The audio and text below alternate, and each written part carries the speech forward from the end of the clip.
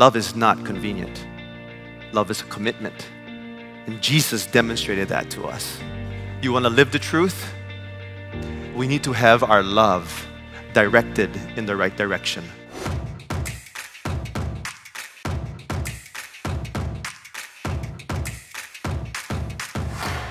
I'm excited that it is Youth Month. Today we get to look at another young man in the Bible.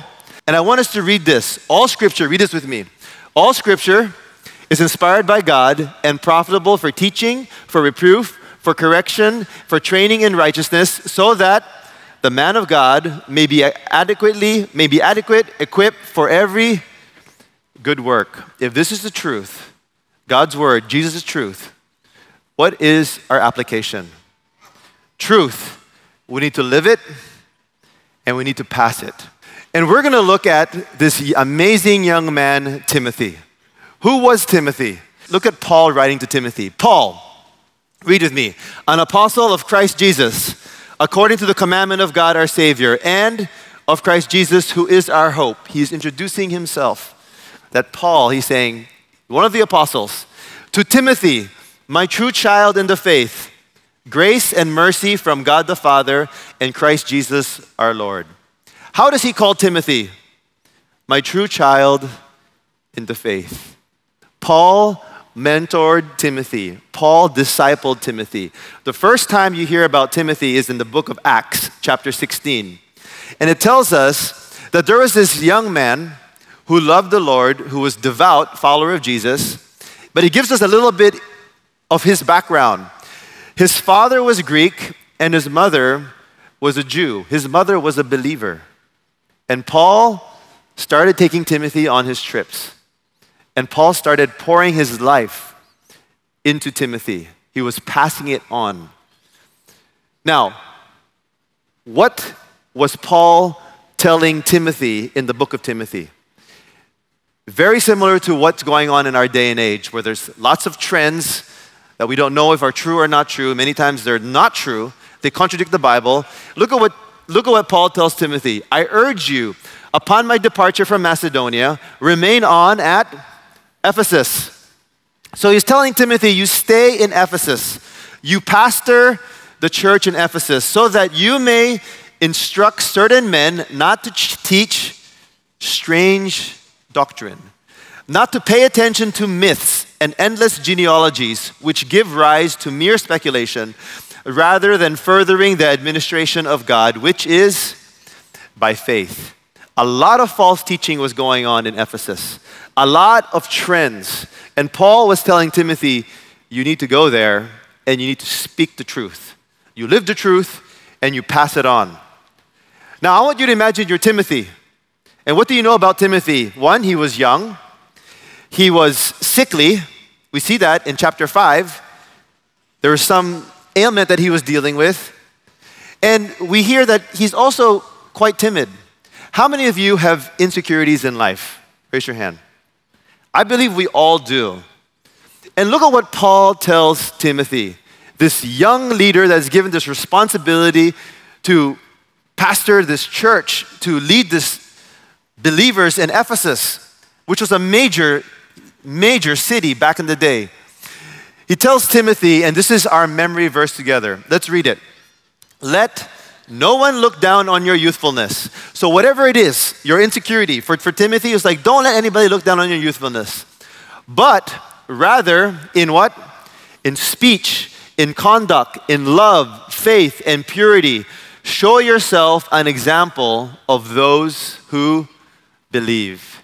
He was telling Timothy, hey, you may be young, and whatever it is you're going through, you may be insecure, but understand who you are.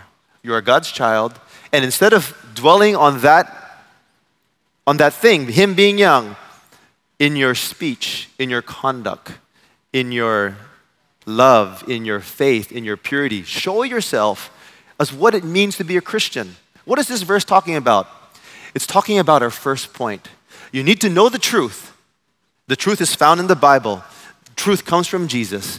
Not just know it in your head, but touch your heart with me. You have to what? You have to live it. You have to live it. And how do you live it? In your speech.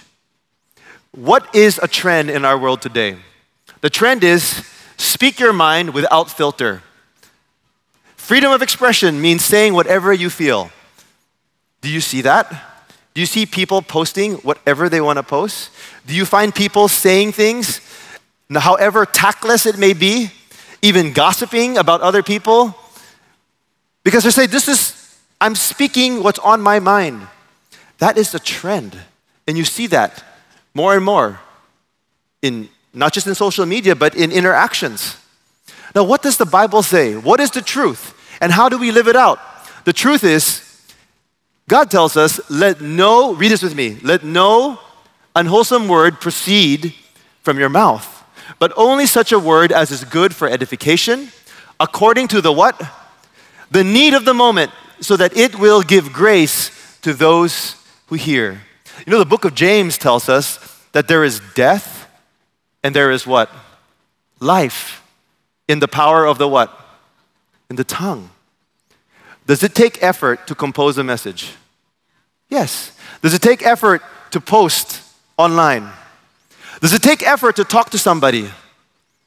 It does. So why would you waste that effort and say something that will cost death when you have the opportunity to build life? To live the truth is to build life when you talk to people, when you encourage people. How many of you have received a phone call at just the right time? You were discouraged, you were down. Raise your hand. Or you received a text message, somebody encouraged you. I don't know if you've ever experienced that, but I've known of people who have not killed themselves because somebody called them. Somebody spoke life into their situation. Somebody messaged them. You want to live the truth? Use your mouth to build into people's life. That's what Paul's telling Timothy. That's what Paul's telling us. Live the truth. Not just in your speech. What's the second thing? In your conduct. By the end of this message, you're going to have memorized the passage, right? Don't let anybody look down on your youthfulness, but in your speech, in your what? Conduct. What is the trend today? You live your truth. Do what makes you happy, regardless of what God thinks or regardless of how it affects others. Is that a reality? Yeah. You do what you want to do. Live your truth. You conduct yourself whatever way you want. You want to be boisterous when you should be quiet. Who cares about everybody else? Just have fun and do what you want to do. And that is not what the Bible tells us, right? The Bible tells us, conduct yourselves in a manner worthy of the gospel of Christ. God created all of us uniquely. He's given us personality. And God enables you to live out your personality in a way that would glorify Him. Right? It's not, I'm going to live my life whatever way I want, regardless of what God thinks, regardless of how it affects other people. The truth is, you want to live it out? The Bible says, think about others as more important than yourself. So not just in your speech, not just in your conduct, what's the next thing? In your love. What's the trend today? Love is about self-fulfillment. Leave when it no longer serves you, right? If it doesn't work, it's too messy, just get out of there. But what is the truth? Love is patient. Love is kind. Love is not jealous. Love does not brag. And it's not arrogant. And Jesus tells us there is no greater love than this, that a man lay down his life for a friend. Love is not convenient. Love is a commitment. And Jesus demonstrated that to us. You want to live the truth? We need to have our love directed in the right direction. Because even as early as Paul and Timothy's time, look at what Paul tells Timothy. Realize this, that in the last days, difficult times will come. When are the last days?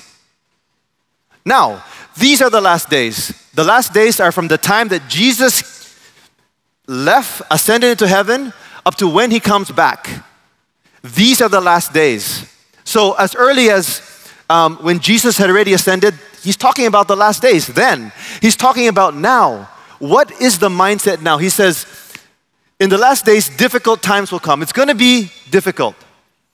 Why? Men will be lovers of what? Self. Lovers of money. Boastful, arrogant, revilers, disobedient to parents. All the children in the house, raise your hand. All of you that were once children, raise your hand. That's all of us, right? But you know the context. When you're living in the house of your parents, here, the days will come. Children, disobedient to parents, ungrateful, unholy. Isn't it amazing? He's describing our day and age. Unloving, irreconcilable. What's that? I've done my part. I can't fix this anymore. You are too toxic, so I cancel you. I cancel. That's happening today. Irreconcilable, malicious gossips, without self-control, brutal, haters of good, treacherous, reckless, conceited, lovers of what? Pleasure, rather than lovers of God. Who created love? God did.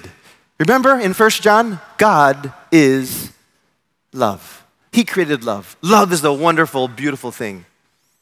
But when love becomes misdirected, when our love becomes greater, when our love for someone or something or yourself becomes greater than your love for God, something is off. And we do not live the truth. We self-sabotage. Whatever it is that you love most will actually destroy you if it's not God. And so God reminds us the root of all of these kind of behavior is the love of self, love of money, love of pleasure, rather than love of God. So if you want to live the truth in the aspect of love, who should you love most? Love God.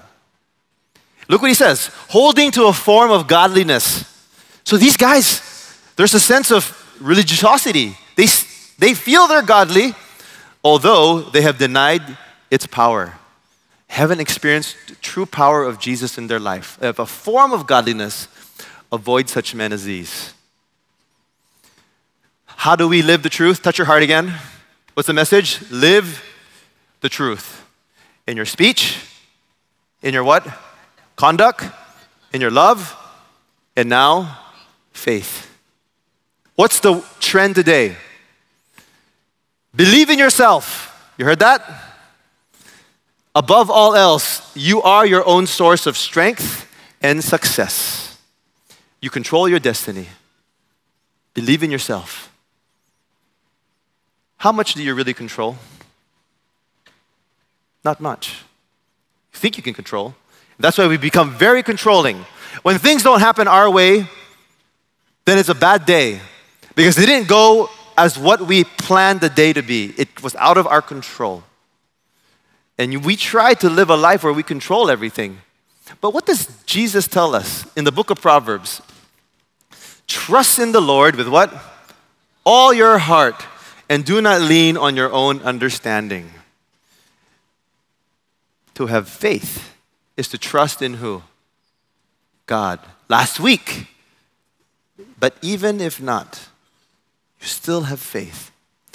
In the way that you and I make decisions, in the way that we live our life, we can reflect true faith in Jesus Christ, not in ourselves. So not just in our speech, not just in our conduct, not just in love, not just in faith. What's the fifth thing? In our purity. What is the trend today when it comes to purity? Anything goes if it feels good. Moral boundaries? Old-fashioned. Marriage? Old-fashioned. Everybody's doing it. Right? That's the mindset. Why can't I have sex? Why can't I watch pornography? Why can't I engage in homosexuality? There is a relativism, a blurring of truth. And if you are in a secular school, one of the biggest challenges for kids today is Everybody's doing it. Isn't that right? Everybody's doing it. And since everybody's doing it, why can't I do it? There's a strong pull to follow the trend of the world. But what does God tell us? He says, flee from sexual immorality. You know, God created sex. It's a beautiful, beautiful thing. He created it in the context of marriage. He said, outside of marriage, you have to flee it. Your body is a temple of the Holy Spirit who is in you. Sex is not the ultimate thing. It's a wonderful thing in marriage. But don't believe the lie or the trend of the world that says if you don't have sex, you're missing out, you're lacking, you cannot have true joy, you can't have pleasure. That's not true. God says, you follow my design. Follow my design for family, male and female, husband and wife. Follow my design when it comes to your gender. Who are you? Are you male or are you female? And that's when you experience true fulfillment in life. Why should I be pure? Well, let me answer. Paul tells us, in a large house, there are not only gold and silver vessels, but also vessels of wood and earthenware, and some to honor and some to dishonor. Therefore, this is why, if anyone cleanses himself from these things, he will be a vessel for what? For honor, sanctified, useful to the master, prepared for every good work. How many of you want to be used by God? I believe all of you want to be used by God. That's why you're here. That's why on a Sunday, you're here, you're worshiping, or you're worshiping online. Because you want to be used by God. God tells us, you want to be used by me? You have to sanctify yourself. Keep yourself pure. He gives you the power to do it, but you do have to make decisions. You have to make choices. Are you going to live the truth, or are you just going to know the truth in your mind? I want to encourage you guys, all of you, young, middle age, not so old, and the older. At every season of life, God wants to use us. But He uses people that are set apart, that are holy. We are in the world, but we are not what? Of the world. And that's how we live truth. He tells us not just why we should be holy, but how to be holy. Flee. There's one way to be holy when it comes to sexual sin. Sexual sin is so powerful. Pornography, powerful. All of that. Sexual sin is so powerful. How do you fight it? Flee from youthful lusts and pursue righteousness, faith, love, and peace with those who call on the Lord from a pure heart. It's not just flee, but it's pursue. You need both. When I was growing up and I struggled with pornography, my dad told me, son, I pray that you learn to love God more than you love sin. He said, sometimes we focus so much on the sin that we keep thinking about the sin. He says, you focus on who Jesus is, who He is. I didn't fully understand that back then, but the older I've grown, the more I understood what He meant. When you love God and you experience that joy, that pornography or sexual sin or whatever pleasure you get from that, you know that's just temporary and it's just artificial. Pursue with who? The righteousness, faith, love, and peace with who? Those who call on the Lord. That's what a D group is. If you are not part of a D group, I know a lot of you a while ago, raise your hands, you are part of a D group. A D group is a small group where you can be authentic, you can be honest, you can call each other and say, brother, I'm really struggling, or I fell. And that D group will remind you of who you are. You are God's son. You are not meant to live a life of defeat. God has paid the price of your sin. There is victory, and you encourage each other. You need people in your life. One of the trends today, which I didn't mention, is self-sufficiency.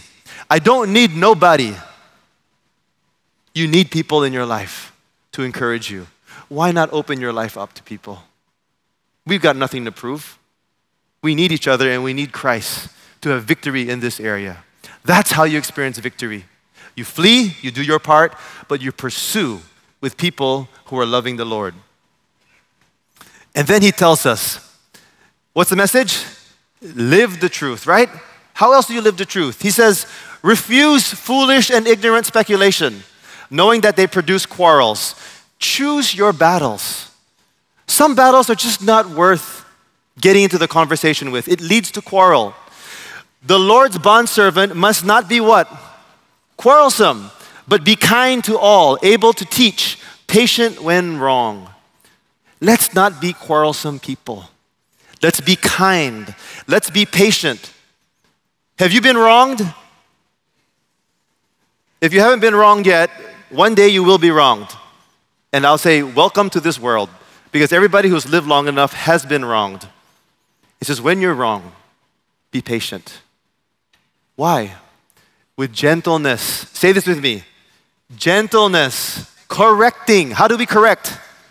With arrogance. I'm right, you're wrong. And then we tell them what's wrong with them. No gentleness. When you and I are not gentle, we fall into the trap of Satan. We make it that much harder for the person to repent. Look what it says here. Those who are in opposition, if perhaps God may grant them repentance. Who softens the heart of people? God does. But he uses you and me. And if we're gentle in the way that we approach it, we give an opportunity. You know, somebody told me the other day, he's like, bro, the gospel is so simple. Jesus died on the cross for our sins. We need a savior. He says, why don't people get it? I'm like, bro, there is a blindness. The Bible talks about a blindness, a veil over people who don't have a relationship with Christ. And in our harshness, we contribute to the blindness. Gentle, leading to the knowledge of the truth, that they may come, read this with me, to their senses and escape the snare of the devil. What's a snare? It's more than a trap. It's like a super enticing trap that gets you. And a lot of people are wrestling with unforgiveness, bitterness, pride, arrogance. They're ensnared by the devil. Having been what? Held captive by him to do his will. What's the message today? Truth. You have to what? Live it. Now, you have the opportunity to touch your neighbor. Pass it. Tell them, pass it. Not just live it, but what? Pass it. You have to make the pass, right? Basketball players, you need to be able to know how to pass the ball, right? In the Christian life, we need to pass it on. We can't just hold it to ourselves, but you can't pass what you don't have. So as you live it, you can pass it. And where do we see that? Look at Timothy chapter 2. He says, you therefore, my son, be what? Strong in the grace that is in Christ Jesus. How many of you honestly get discouraged? We all get discouraged, right? And we get discouraged because a lot of times we rely on our own strength. That's how I felt growing up.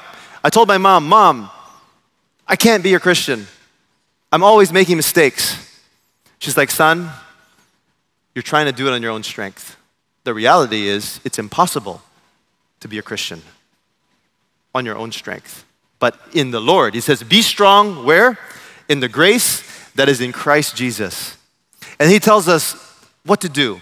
The things which you have heard from me in the presence of many witnesses. So what Paul was teaching wasn't something in secret.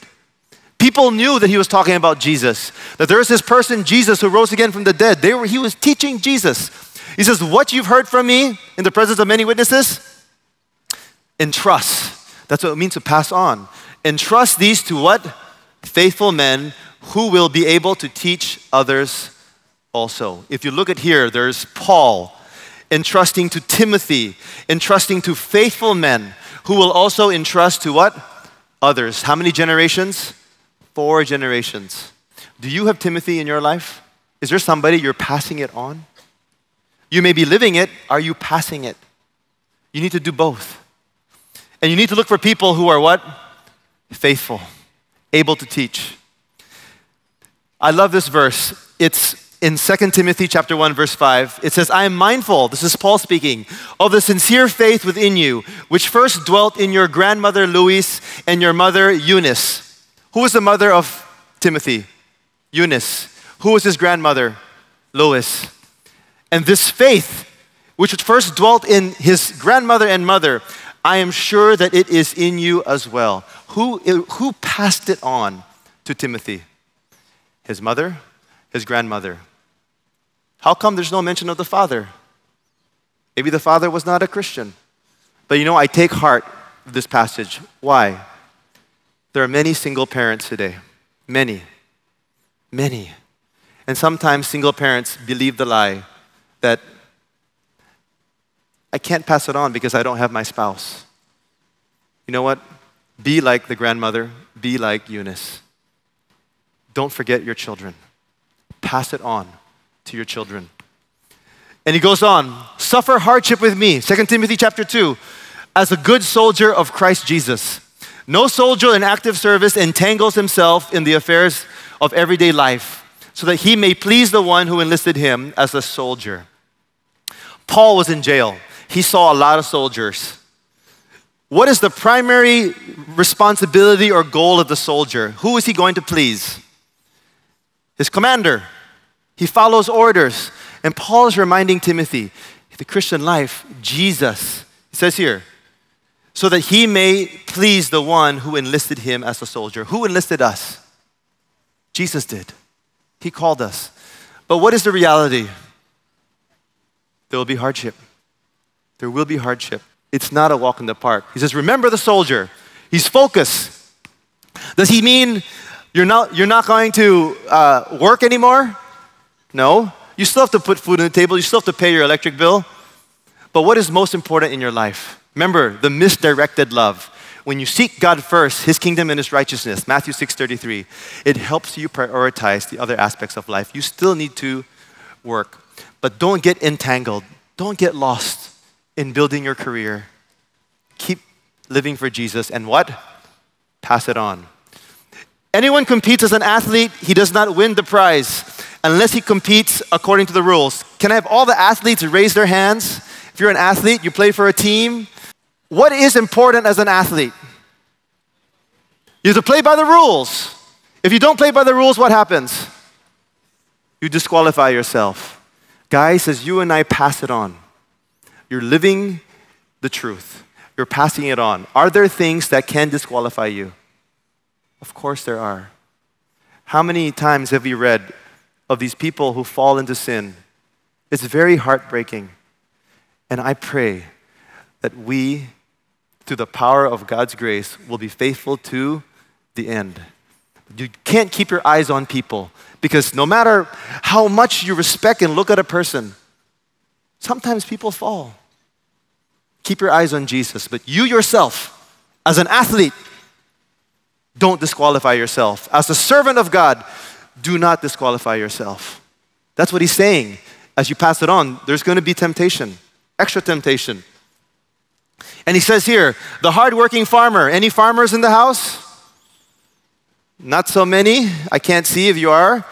But what about the farmer? He's what? Hardworking, ought to be the first to receive his share of the crops. How is the farmer described? Hardworking. Unlike the soldier who has a nice uniform, unlike the athlete who maybe people see competing, who sees the farmer? No one. It's not a glamorous job. You're under the heat. Is hard work.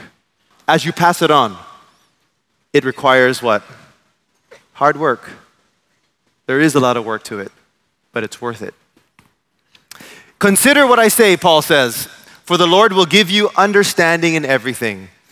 You know, you read the Bible, you listen to sermons, take time to reflect and to meditate. That's what it means to consider. Consider. Think about these things. And who gives you understanding? The Lord does. And when you are discouraged, and when you are tired, verse 8, read it with me. Remember Jesus Christ, risen from the dead. What does that tell you? Supernatural. He really is who he says he is. He rose from the dead. He said, remember, Jesus Christ, he rose from the dead. Paul saw the risen Christ. What else? Descendant of David. He was fully man. He was from the lineage of David. You can trace his genealogy according to my gospel. It's not his gospel. He just preached the gospel so much that he owned it. But Paul tells us what the gospel is in 1 Corinthians chapter 15, right? This is the gospel, that Christ died on the sins according to the scriptures. He was buried and he rose again on the third day. It's the same gospel. So this is Jesus. He says, remember this person, Jesus, when you're tired, for which I suffer hardship. Paul says, I go through everything I went through. The injustice, the being in jail, even to imprisonment as a criminal. He wasn't a criminal. He was wronged. But the word of God is not in prison. He said, remember Jesus. You cannot hold the word of God. We have God's word today. Even if we live in a world that hates God's word, we have it. And he says this, for this reason, I endure what? All things for the sake of those who are chosen, so that they also may obtain the salvation which is in Christ Jesus, and with it, eternal glory. Are you chosen? Yes. It is God's grace that saves us. Did somebody share the gospel with you? Yes, you need to share the gospel. You need to do your part. Paul says, I endure all of it. I remember Jesus, and I do it for him. The Bible says, don't let anyone look down on your youthfulness. Young people, you can be used by God mightily today. You have to live the truth, to pass the truth. Us older ones, don't take for granted the life that God has given you, the time he's given you with your loved ones. Pass it on. You live it. And it's not in wanting to be great. What makes us great is Jesus living in and through you and me. So let's walk with him. So as we close, what is the message today? Truth. Live it. Pass it. And if we do that, we can be like the Apostle Paul, who at the end of his life said this, I have fought the good fight, I have finished the course, I have kept the faith. In the future there is laid up for me the crown of righteousness, which the Lord, the righteous judge, will award to me on that day, and not only to me,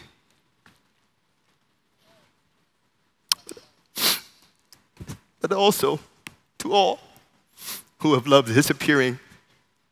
There is a crown. The best is yet to come. Let's not live for the short term. Let's live for eternity. Live the truth. Pass it on. It's going to be difficult. You will suffer. There will be hardships. There will be days that you may even fall. If you're an athlete and you fell down, what do I tell you? Get back up, brother. Don't stay out of the race. Get back in the race. You may have sinned. Get up. Run the race. Allow the Holy Spirit be strong in the grace of our Lord Jesus Christ. And at times you just have to do the work like the farmer. What's the message? Live the truth. Pass the truth. Heavenly Father, thank you. Jesus, you are the truth. And if there's anybody in this room or anybody that's worshiping online that is willing to repent, you said, Lord, that when we repent, that's what opens up our life to you. And I know it's your grace, Jesus. And there's no accident why we are here right now or why people are listening to this right now. So if you're that person and you want Jesus in your life, you want that assurance of eternal life in Christ, pray with me simply like this. Jesus, I admit I have sinned against you. I have lived my life my way, but I humble myself before you. I repent of my sin. And I ask you, Jesus, to come into my life, to be my Lord, to be my Savior, to be my Master. Thank you for dying on the cross to pay for all my sins. Thank you for forgiving me of all my sins. and for your promise of eternal life. Please make me into the kind of person you want me to be. And Jesus, for the rest of us that have a relationship with you, Father, help us to live the truth in the power of the Holy Spirit and help us to pass it on. As difficult, as challenging life may get, help us never to lose sight of what matters most in this life. And that's you, Jesus, and that people around us would also know you. We commit to you, everybody here. In Jesus' name we pray. Amen. Amen.